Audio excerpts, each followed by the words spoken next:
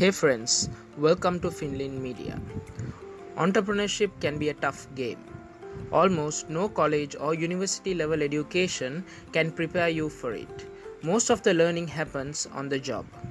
When I started my first business way back in 2004, little I did expect the journey to be this brutal.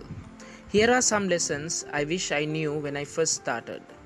Before we look into things you should know before starting your own business, if you are watching my video for the first time, please don't forget to subscribe and hit the bell button for notifications to receive my future episodes of business tips. Let's get on to the video. First and foremost, money is important but not enough. A lot of entrepreneurs manage to raise capital early in the game, but money is just not enough. A sound business model that generates consistent cash flows is important. Besides, you need people to implement your system. Hence, focus on people and their needs. Business is all about people.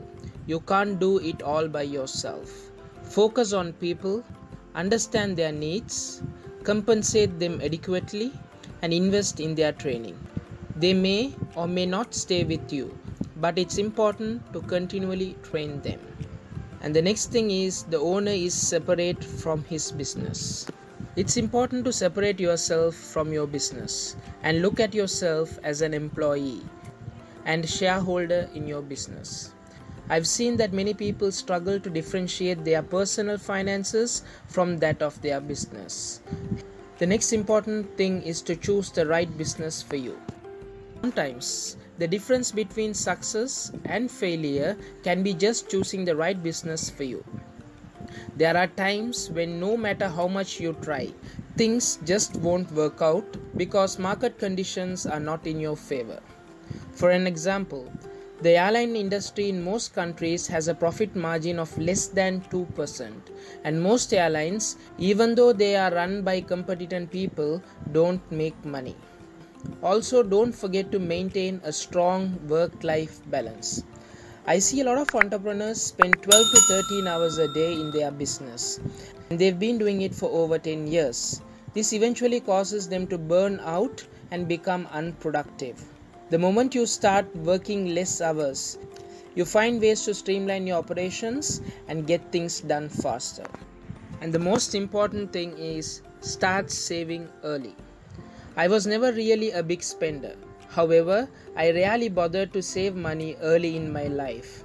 If you start saving early, you can use your savings to invest in your business. Savings give you options.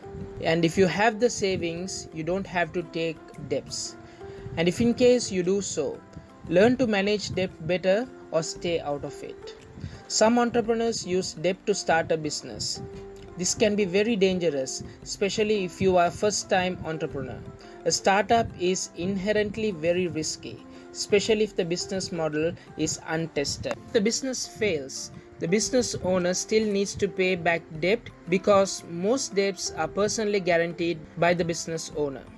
Some entrepreneurs use home loans and personal loans to start a business because interest on these type of loans are low. However, be very careful, less optimistic, and make sure your debt is within manageable limits. And the most important thing, probably the final point of this video, find a good mentor.